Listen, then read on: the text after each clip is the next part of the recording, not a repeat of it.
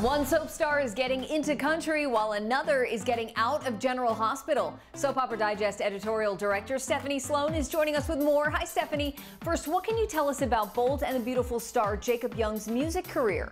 Jacob is about to release a country music record, and his first single, Better Than a Love Song, is already available. Jacob credits his wife Kristen with being both his muse and support system, and says that the music tells the story of their relationship. Jacob feels that making music has been a dream come true for him, and he's planning to tour in April with another Soap alum, Scott Reeves.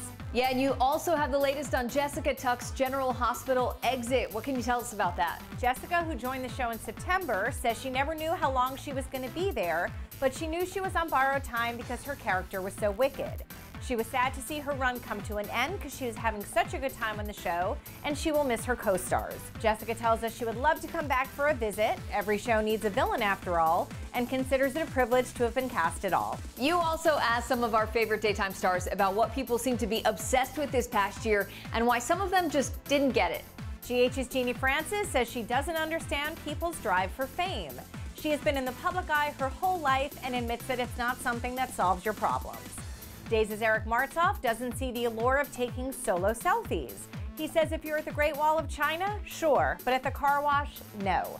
Melissa Claire Egan doesn't understand fidget spinners, and Days' Stephen Nichols and B&B's Torsten Kay don't get checking social media all day. Thank you, Stephanie. For more daytime news, pick up the latest Soap Opera Digest on sale now.